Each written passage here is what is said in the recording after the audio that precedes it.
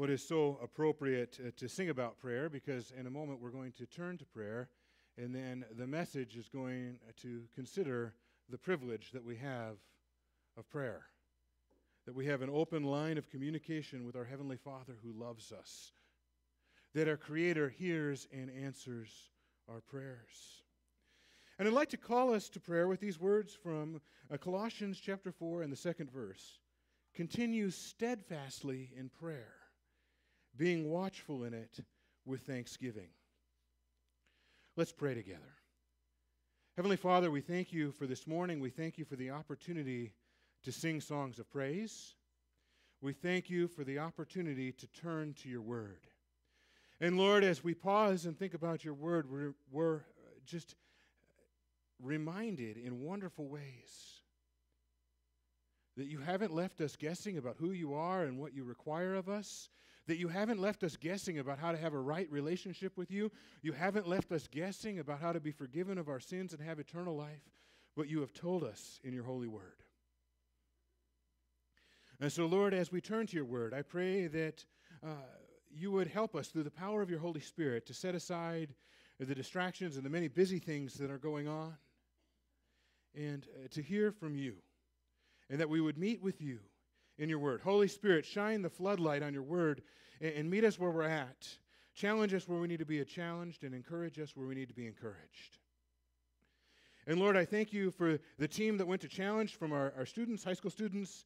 I pray that they'd have a wonderful, impactful week in growing in their relationship with you. I pray for safety on the roads as they travel to Kansas City. I pray for the leaders, and I do pray that this would be a week where wonderful things would happen, that you would work powerfully in the lives of all who are there, over 3,000 students from around the Evangelical Free Church. We thank you for this event, and we pray your blessing on it. We thank you that we have the privilege of handing out water bottles and tomorrow in the parade. And Lord, we pray that those labels that point to you, that the message challenges that point to the gospel, that point to your word, would land on good soil, and that hearts would begin the process of searching for you at the prompting of a quick message on a water bottle by a church that cares. So we pray your blessing on that. Lord, we acknowledge that in this room there are needs for healing. Many, there are griefs, there are sorrows, there are joys. There's all of that. We thank you that you hear us when we cry out to you. We pray that we would be a church and that we would be people who are near to the brokenhearted, that we would encourage those who are need encouragement by pointing to you, the hope that we have in you, Lord Jesus. And again, we do now ask, Holy Spirit, that you would speak, that you would apply your holy word to our hearts. And we pray it in Jesus' name. Amen.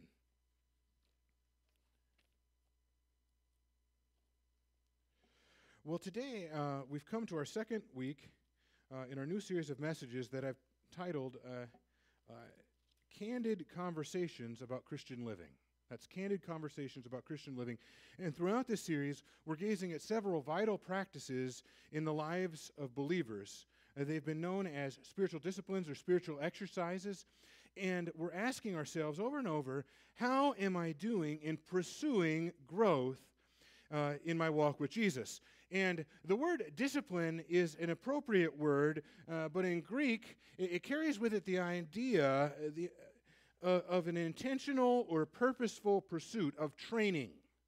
It's related to the concept of like athletic training, like the gymnasium. In the weight room, I'm not a weightlifter, but I know some people who are, it takes discipline to build that muscle tone. If you are a runner and like to run a marathon, you don't just wake up one morning and go, I think I'll do that. If you do, you're probably not going to make it very far anyway.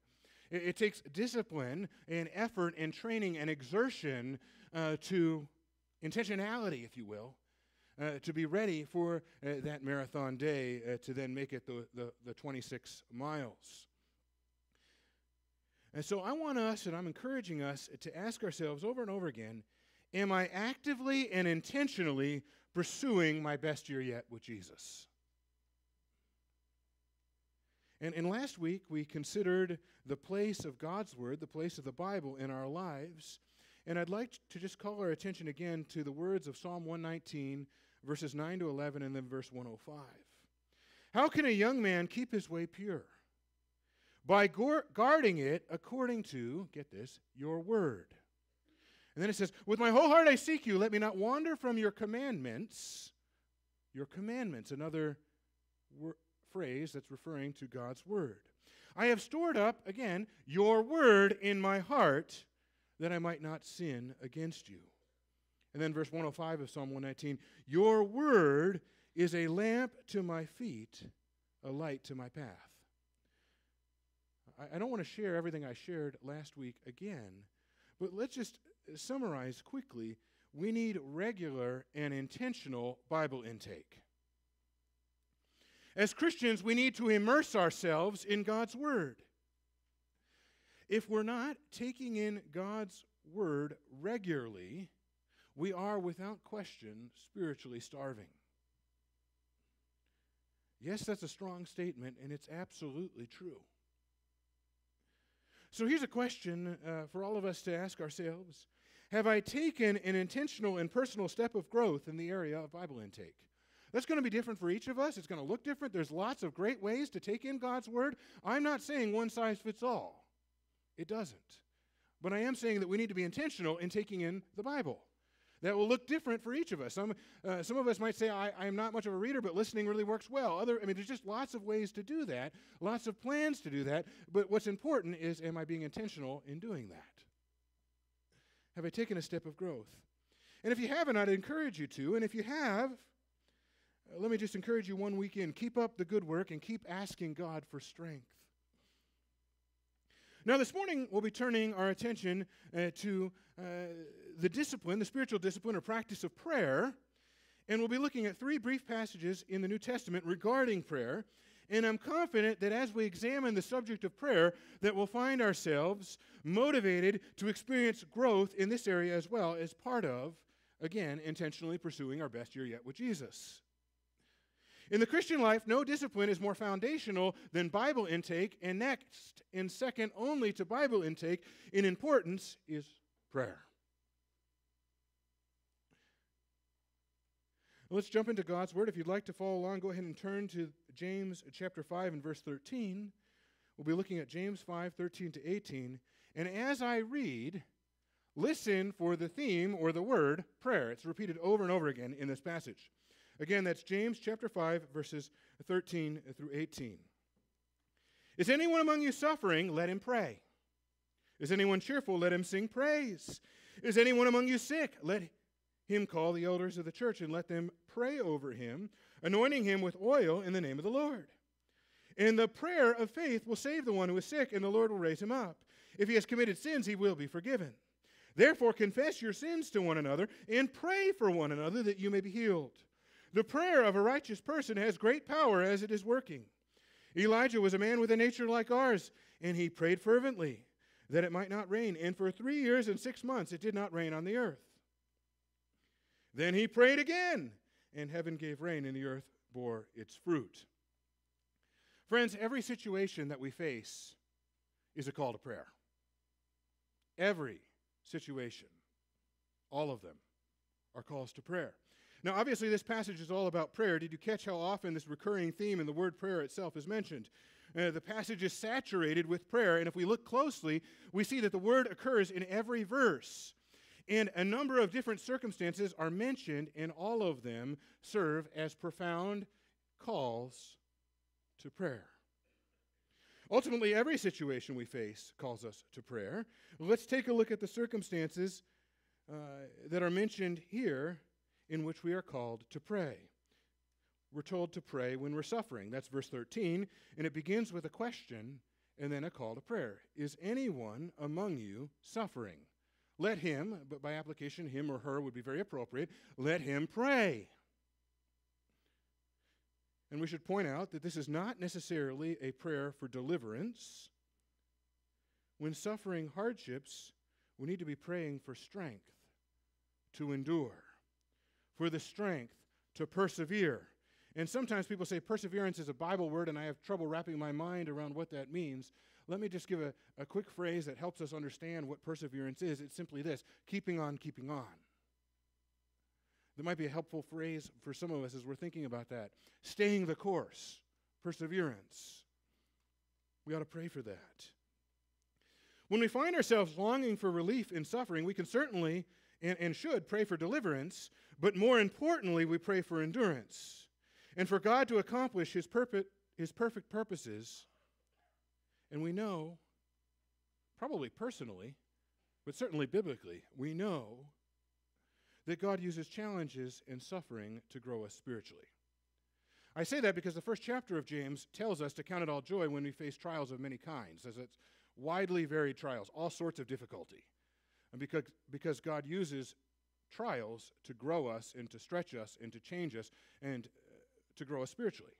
And so we know that for certain biblically, but I would imagine that many of us know that experientially. That it was in the moment or the moments when things were hard, when things were not going right, not the way you wanted, that you look back and say, it was at those times that my relationship with the Lord Jesus Christ developed roots and went deep. It was in those moments that I declared, I need you, oh how I need you, and I meant it. Now, we certainly ought to cry out to God when we're suffering, and it's not wrong to pray for deliverance. I think of the psalmist. The beginning of Psalm 13 says, the psalmist cries out, how long, O Lord? So it is certainly right and good to be very honest in prayer, and to praying for deliverance is a fine thing. But even deeper than praying for deliverance is to pray for strength to endure and for God to accomplish His purposes. But the focus isn't only suffering. We're to pray when we're cheerful or when we're happy. I don't know if you noticed the other half of verse 13. The second half of verse 13 there says, is anyone cheerful? Let him sing praise. And singing heartfelt songs of praise is ultimately a type of prayer, or at least it should be. Our worship music that we sing should be a prayer to God. I certainly hope that as we sang the words, how great thou art, that it expressed the cry of your heart this morning, that was the prayer of your heart. O Lord my God, when I an awesome wonder. When I think of God, His Son not sparing, sent Him to die, I scarce can take it in. Just worship through song is our prayer. And then there is this extended section on praying when we find ourselves facing sickness or physical illness. Verses 14 to 16 addresses this subject, and we'll spend more time discussing this theme in just a minute. And on top of all of this, I'm not preaching all of James, but if you kind of rolled your eyes back to the very beginning of the book of James, in James chapter 1 and verse 5, we would see that we're to pray when we lack wisdom. James 1:5 says this, if any of you lacks wisdom, let him ask God, who gives generously to all without reproach, and it will be given him. Now, friends, the default condition right now, due to the information revolution that we have lived through in our lifetime, is drowning in information and starving for wisdom. That's not the way it was 100 years ago, but it is the way it is now. You can have almost any advanced information at your fingertips on your smartphone at any time. Just Google it. I'm not saying that's good or bad, but I'm just saying that we are drowning in all kinds of information, and we don't have the wisdom to sort it out. Oh, how we need this today. In a world of constant notifications, all kinds of information coming at us all the time, how do we sift through it all? We need wisdom. When we don't understand what's going on, when we don't know what to do, we ought not to throw our hands in the air and say, I give up. Oh no. Such an experience is a call to prayer. We pray and ask God for wisdom. Trusting God, we pray. Can you see the big picture here? It's obvious. Every situation that we face is a call to prayer. The good, the bad, and even the ugly, they're all calls to prayer. Now, with that in mind, I want to take a closer look at praying when we're facing sickness. I'll read verses 14 to 16 again. Is anyone among you sick? Let him call the elders of the church, and let them pray over him, anointing him with oil in the name of the Lord. And the prayer of faith will save the one who is sick, and the Lord will raise him up. If he has committed sins, he will be forgiven. Therefore, confess your sins to one another and pray for one another that you may be healed. The prayer of a righteous person has great power as it is working. The point is obvious. Prayer for the sick is something that followers of Jesus are called to. This specifically says that when we find ourselves facing sickness, we need to call the elders of the church, which implies that there is more than one elder, by the way, the elders plural of the church, and so that they can come, pray over, and anoint us with oil.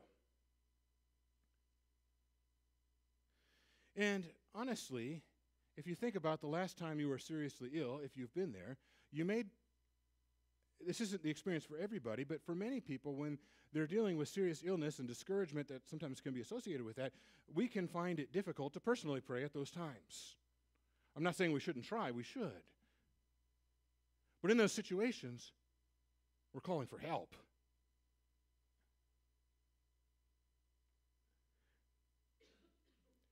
And with that, I'll admit that these verses have sparked quite a bit of discussion and even debate throughout church history, and most of the discussions and debate are focused on the call to anoint with oil.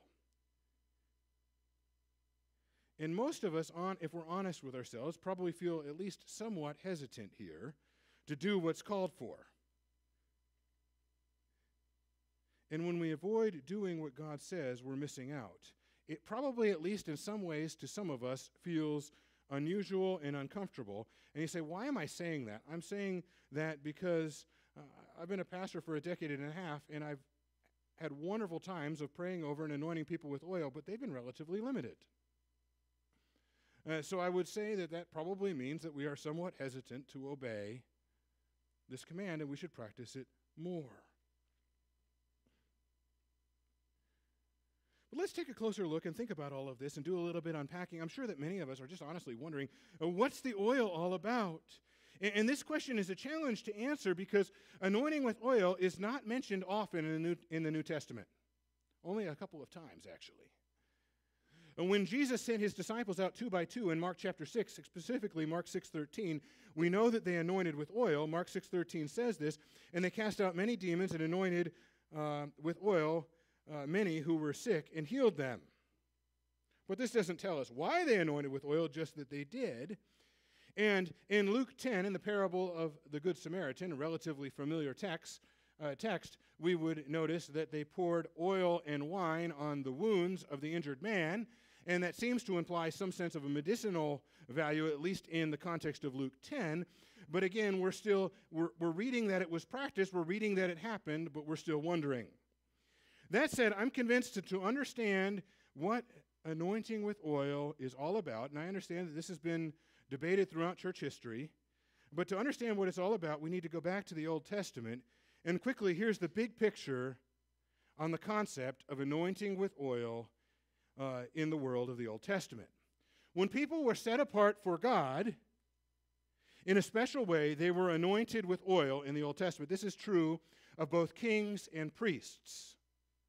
And so you can probably think quickly of a number of Old Testament kings, probably greatest, David and Solomon. Do you remember Samuel, fill your horn with oil and go to Jesse, which was David's father, and one of his sons you will anoint with oil to anoint to be king.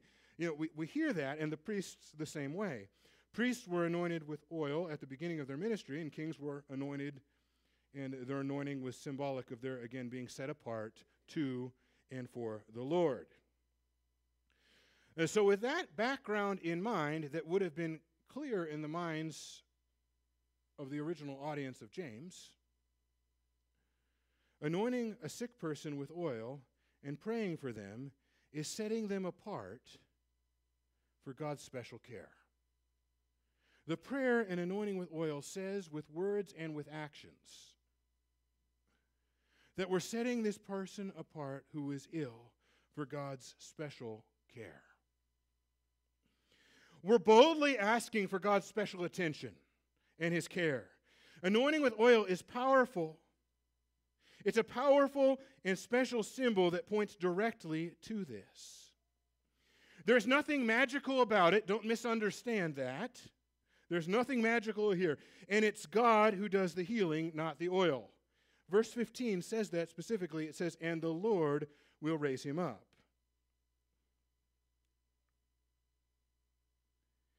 And if you're looking at verse 15, you'll see, and the prayer of faith will save the one who is sick.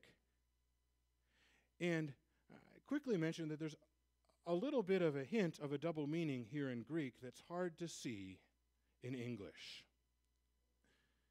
The word save is the Greek word sozo, which talks about healing and is used that way in the New Testament, but is also the word that refers to salvation. And so it seems that there is a bit of a double meaning that's pointing to both physical and spiritual healing. And that isn't all that surprising because we see that the two were often wrapped around one another, even in Jesus' earthly ministry. Think of Mark chapter 2. It was a paralytic, right? And I'm going to remember, and obviously he needed healing. He needed to be able to walk because he was unable to walk. But how does Jesus begin that discussion with the paralytic as he is about to heal him? He says, son, your sins are forgiven. And you're saying, well, that's not really what this was about, right? And then he says, rise, pick up your mat, and walk. So they were wrapped around one another. They were related. And it appears that the same is the case here in verse 15. Now, I would just generally say that I have been surprised over the years by how little we actually do this. Maybe it's that it feels a little bit intimidating to ask for, but we should obey and live out this command, I think, more than we do. We do, and it's been a very special time, and I can say that because I've been one of the elders, and I'd say we should do it more.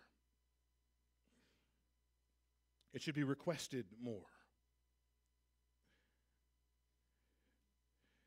Now, we're also told here, and this is amazing, that the prayer offered in faith will make the sick person well. And that is obviously wonderful news.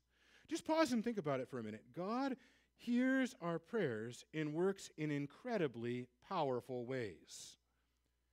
Now, my understanding is Al Toonberg's Sunday school class was talking about prayer and trying to wrap their minds theologically around prayer, and that may cause, I'd love to talk about the doctrine of prayer, but that may cause our brains to overheat a little bit because we're finite, and that's good. Pondering the things of the Lord should blow our minds. That's a good thing.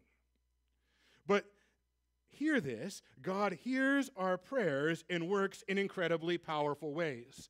Can we wrap our minds around all of that? Well, no, and that's okay, but we know it's true.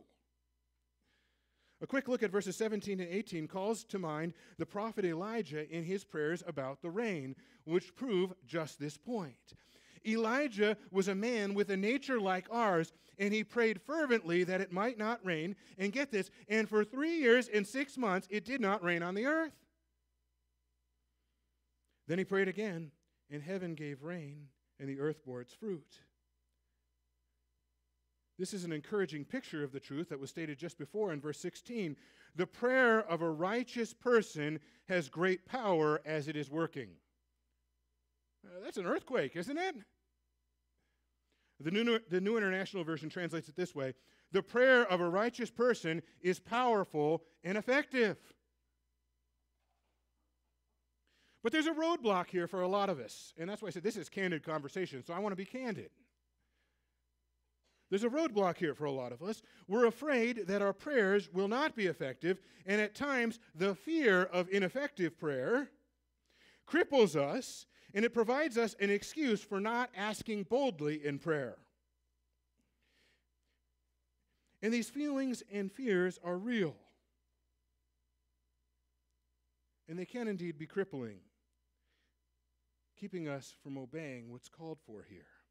I'd imagine that most of us, if we're very honest, have faced the difficult experience of praying for someone, or perhaps a circumstance, something, but for someone to be healed, and they didn't get well.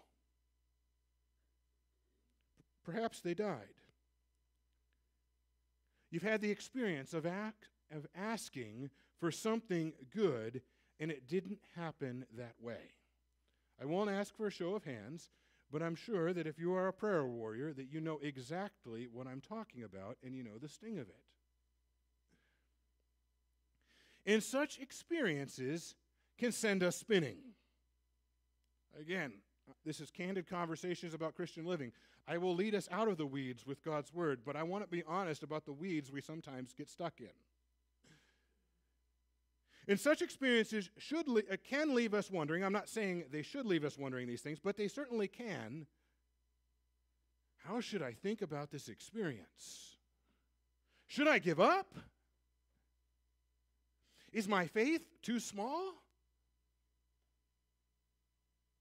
Hard questions that many of us have struggled with very, very personally. And such hard questions can be confusing and disorienting and even discouraging. And this passage tells us that we should pray for healing, and we ought to obey that. We should pray for healing, but how do we think about all of this? Well, one thing I would suggest is we must also understand that God doesn't always answer the way we personally desire, or at least according to our preferred timetable. We ask boldly. We are called to do that. But we must understand that as we trust God and surrender to Him in prayer and surrender to His will in prayer, that as we do this, we ask boldly, but we also understand that God doesn't always answer the way we personally desire, and certainly not always according to our preferred timetable. You ask for healing and someone passes. If they're a believer in the Lord Jesus Christ, friends, there is eventual healing in heaven as well. One example of that. And if you're saying, well, I know that's true, but I am churning, and I wish you hadn't brought this up because this is a real hang-up for me, and I've been spinning here before. If you are struggling here, you are in good company. The Apostle Paul faced a similar kind of experience and struggle. Yeah, the Apostle Paul, who, under the inspiration of the Holy Spirit, wrote about half the New Testament, faced a similar kind of experience where he asked, and the answer wasn't what he hoped for. This is 2 Corinthians chapter 12, verses 7 to 9. So to keep me from becoming conceited because of the surpassing greatness of the revelations, a thorn was given me in the flesh, a messenger of Satan to harass me, to keep me from becoming conceited. 3 times I pleaded with the Lord about this, that it should leave me. Do you see? Paul asked repeatedly and boldly 3 times I pleaded with the Lord about this, that it should leave me. But he said, my grace is sufficient for you. My power is made perfect in weakness. Therefore I will boast all the more gladly about my weakness, so that the power of Christ may rest upon me. Now, he faced this thorn. We don't know exactly for sure what it was. We do know that Paul pleaded with God to take it away, and God didn't.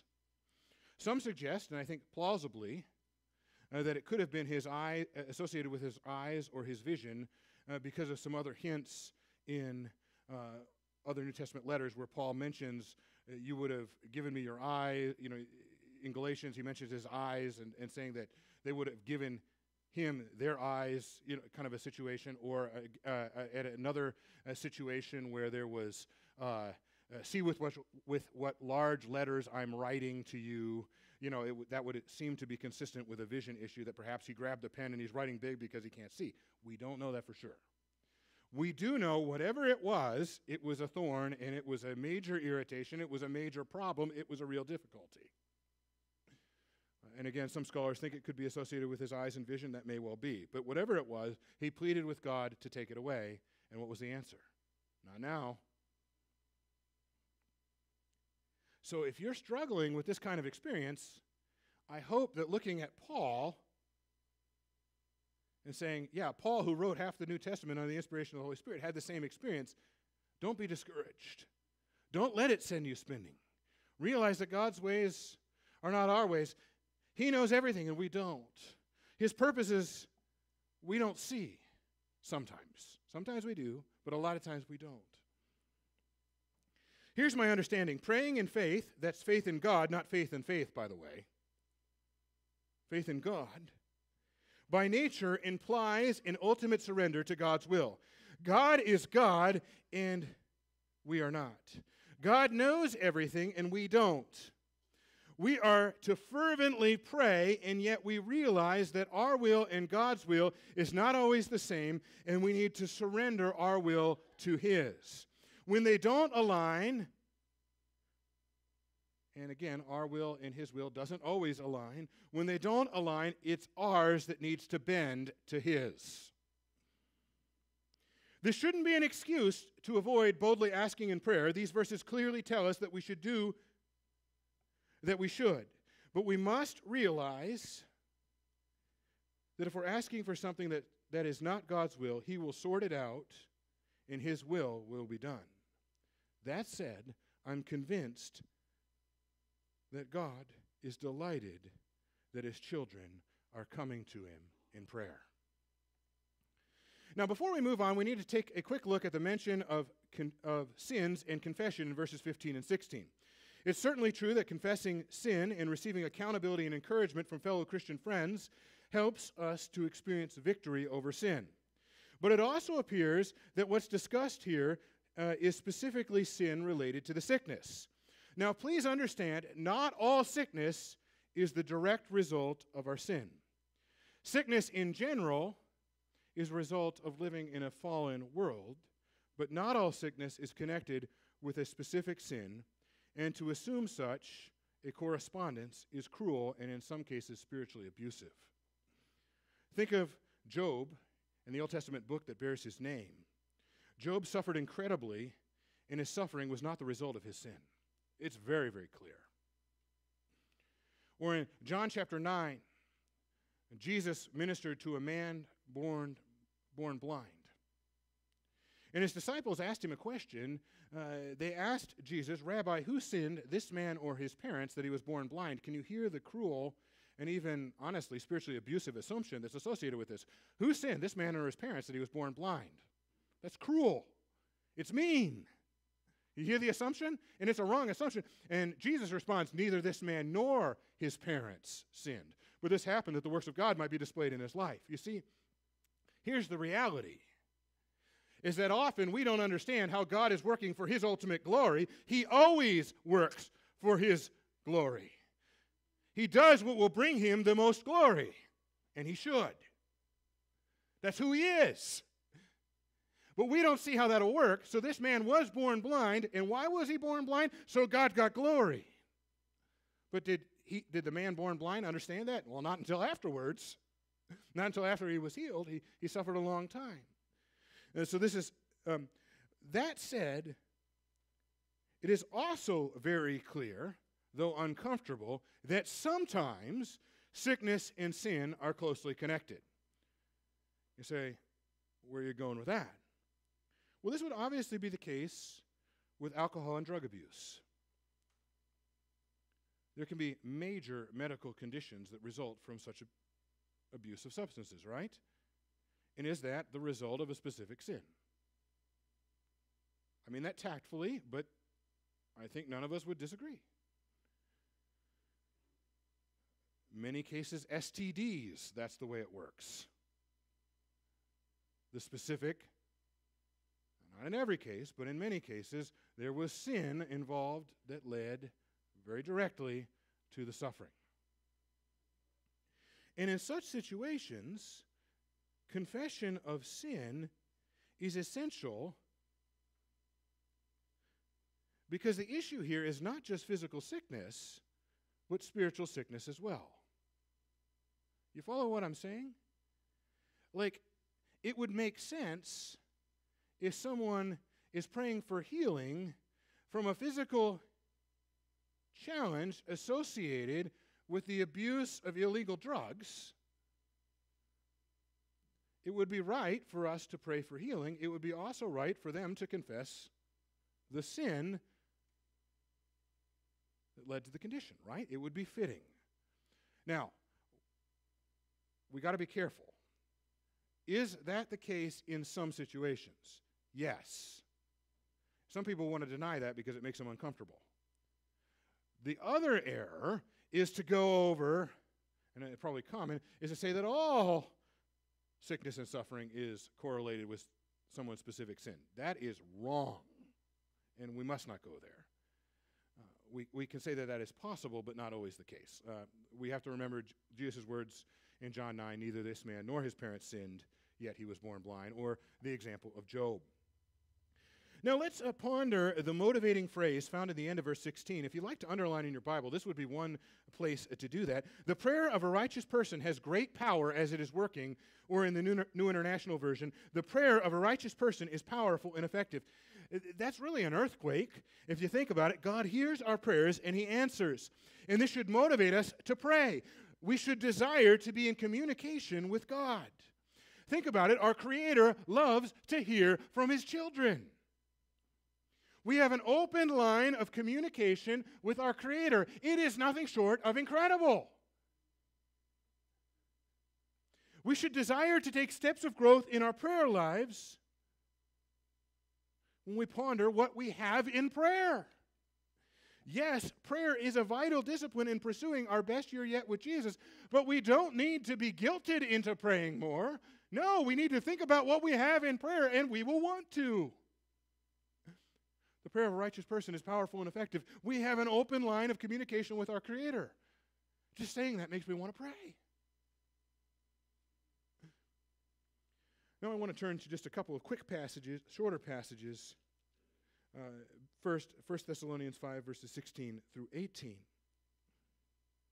So we try to put all of this together. Hear this. Rejoice always, pray without ceasing, give thanks in all circumstances, for this is the will of God in Christ Jesus for you.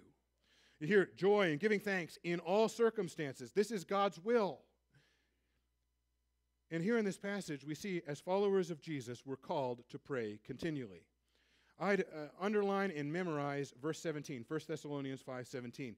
Pray without ceasing in the English Standard Version. The New International Version, pray continually. The New Living Translation, a little bit more of a paraphrase, never stop praying. The Christian life is to be characterized by prayer, and I understand this to be speaking of an attitude of prayer. This is not saying that we can't focus on things other than prayer. We need to allow ourselves to concentrate on many different things. If you are undergoing surgery, you want your surgeon to concentrate. If you're using power tools, you need to watch what you're doing. We concentrate on many necessary things, but prayer should always be right there. Never forgotten or set aside. We should be praying all the time and always returning to prayer throughout the day with all kinds of prayers and requests.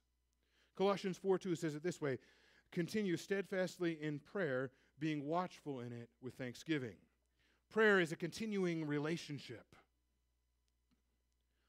And as followers of Jesus, we're called to pray without ceasing or continually. And this command reminds me of the room that I have for growth in the area of prayer. And I would imagine that for many of us, hearing those words, pray continually, pray without ceasing, reminds us of the room that we have for growth. One more passage I want to look at quickly. This is Philippians 4, verses 6 and 7. Do not be anxious about anything, but in everything, by prayer and supplication with thanksgiving, let your requests be made known to God. And the peace of God, which surpasses all understanding, will guard your hearts and minds in Christ Jesus. I'd encourage all of us also to underline or mark down these words as well, and maybe even to commit them to memory. I've summarized what this calls for by saying this. We're called to pray about everything all the time. We're called to pray about everything all the time. A prayerful dependence on God is the key to peace, to freedom from anxiety. If we want to experience God's perfect peace, if we want freedom from anxiety, we need to bring everything to Him in prayer. And it's been well said that anxiety and prayer are great and opposing forces in the Christian life. Anxiety, friends, drives out prayer, and prayer drives out anxiety. In prayer, we trust in God. We trust that God is sovereign, He's in control, and that He's loving. And in prayer, we entrust everything to Him. Do not be anxious about anything, but in everything, by prayer and petition with thanksgiving, present your requests to God. And the peace of God, which transcends all understanding, will guard your hearts and minds in Christ Jesus. Ponder that. God is sovereign, He's in control, and He's loving. Then surrender everything to Him in prayer. Let's strive to live this, to bring everything to God in prayer. Well, we've covered a lot of ground this morning, and we've seen that prayer is vital to pursuing our best year yet with Jesus. We've been called to rejoice always, pray without ceasing, give thanks in all circumstances, pray without ceasing. We've been told, do not be anxious about anything, but in everything, by prayer and petition with thanksgiving, let your requests be made known to God. Ultimately, every situation that we face is a call to prayer, and we're to pray continually.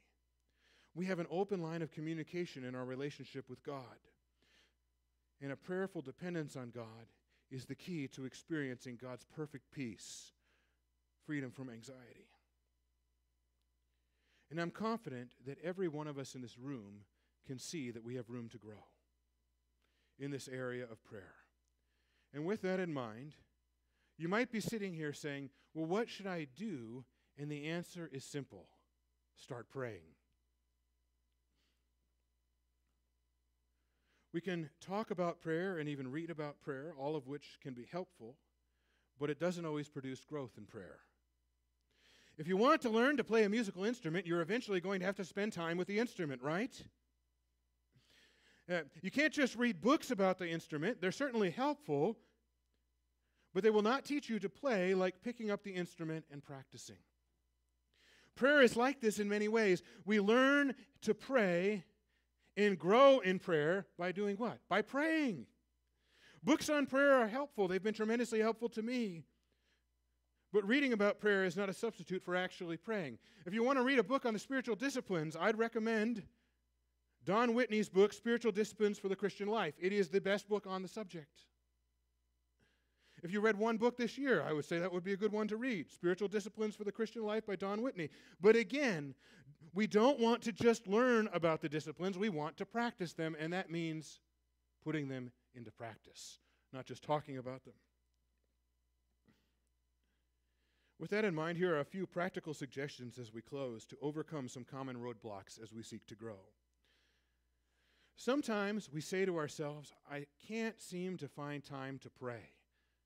And closely connected with that roadblock, I'm just too busy. And I think some of it's because of the information revolution. We're so bombarded with so many pieces of urgent information today.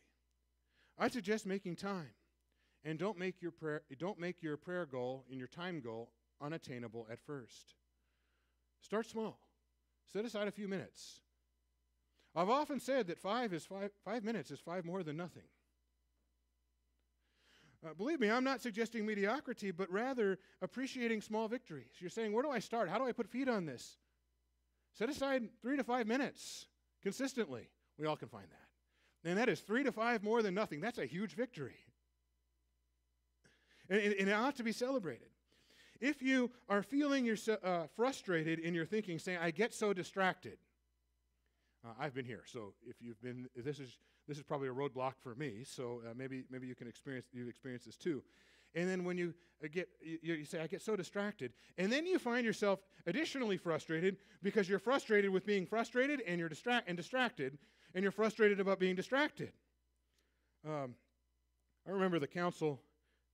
I read this counsel years and years ago, and it was a simple suggestion that was so helpful to me. When we realize that our mind is wandering and we're distracted, Don't let that send you spinning. Just say, God, I thank you for bringing me back. Just in prayer, God, I thank you for bringing me back. Don't let that get frustration and then frustration with being frustrated and all of that, and that'll take you all kinds of distraction. God, thank you for bringing me back. Thank you for bringing it to my attention that my mind was wandering. And then proceed. If you feel like I don't know what to pray about, allow your times of Bible intake to lead you into prayer. And I'd also point out that the Lord's Prayer in Matthew 6, 9-13 is intended to be an outline or trailheads. Each line is a trailhead for different categories of prayer. So I often walk through the Lord's Prayer and allow that to be trailheads. There's an acronym. It's actually in the Bible instruction book. It's been handed around all over the place. We talked about it in the junior high Sunday school class Bible instruction. But ACTS, adoration, confession, thanksgiving, supplication. Adoration, confession, thanksgiving, supplication. And I think that we tend, or at least often, skip over the ACT part, adoration, confession, and thanksgiving, and go right to supplication where we ask and make requests. So sometimes that outline is a helpful reminder. Well, there's a lot of thanksgiving to be done too, isn't there? A lot of adoring God for who He is. Confessing sin that the Holy Spirit brings to mind. But maybe if you say, I'll run out of things to pray about, pause. Rejoice always, give thanks in all circumstances. Pause with some thanksgiving. That should take some time. If you're saying, I don't know what words to use, talk to God. Just talk to Him. Friends, every situation we face is a call to prayer. Let's pray. Lord, I thank you for your word, and I thank you for this challenge. And I pray that as we pause and ponder prayer, that through the power of the Holy Spirit, that we would be enabled and motivated to be more and more people of prayer. Thank you, Heavenly Father, that you hear and answer our prayers. And it's in the name of our Savior, the Lord Jesus Christ, that we pray these things. Amen.